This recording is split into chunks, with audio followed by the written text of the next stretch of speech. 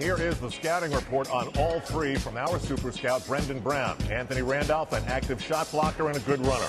A quick roller and pick and roll set, still learning and has strength issues. They can fix that. Kelena Azubuike, a much improved player. His shooting numbers have gone up just about every year. He's a major factor on the break. Mike D'Antoni loves that. He's a very solid three-point shooter and is an excellent help defender.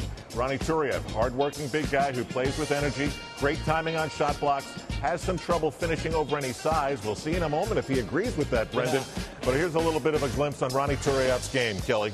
I've watched Ronny since he's been in the league. I think he did a great job with the Lakers coming in and providing just what they needed, offensive rebound, an active guy around the glass. I think he has great shot blocking skills, and if you can finish like that, you're going to have no problems. I think he's a guy that can really help the Knicks. He's going to make Amari Stoudemire better, as well as Amari making him a better player. Well, Ronny, who joins us now, welcome to the New York Knicks. You were smiling there. What did you think about that scouting report on you? That's pretty accurate. Everybody's entitled to their opinion.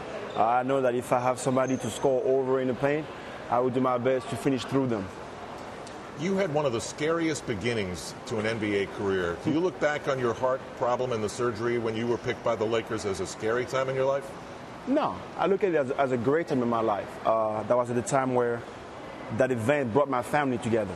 It was the first time in 17 years that myself, my mom, my dad, and my sister had dinner at the same table. So for those negative events, some positive came out of it. So it happened so fast that I didn't have time to think about it too much. So, Ronny, 3 years with the Lakers, you then go to Golden State, you come to the New York Knicks. So you played in Los Angeles, in Oakland. Now you're getting ready to play here in the great city of New York. You bring two guys with you that have some experience, especially Kelena Azubuike, and Anthony Randolph is a young player that many people feel has the potential to be a star in this league if he can develop. He's only 21 years old.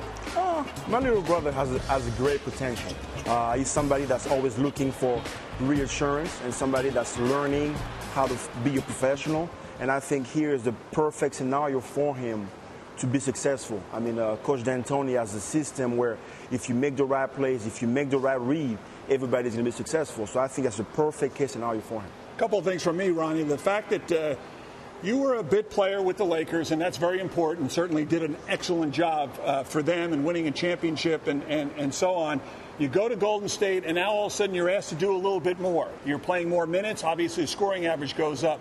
In this kind of system, you're going to be asked to score a little bit. I would assume you would like that role. Oh, most definitely. I would go back to my Gonzaga days when I was scoring 40 plus. That's always nice to be counted on. But I see myself as a player that can get into any situation and adapt. I was in Los Angeles. I was playing alongside great players. I was playing great off those guys. Then in Golden State, it was a little bit different, rebuilding. I was doing a great job. And now this is a situation where I can be successful because there is excitement about needing what I can bring to the table, and I think I can do that too. What about a leadership role?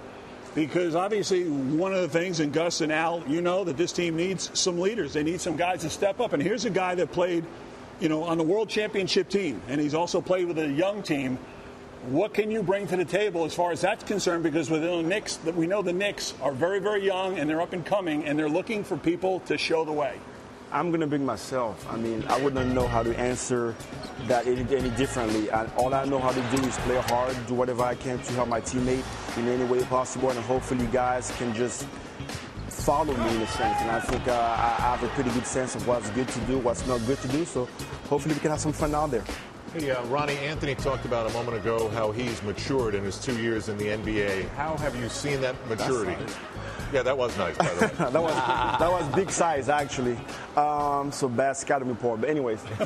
Brendan Brown. I'm sure I will see him.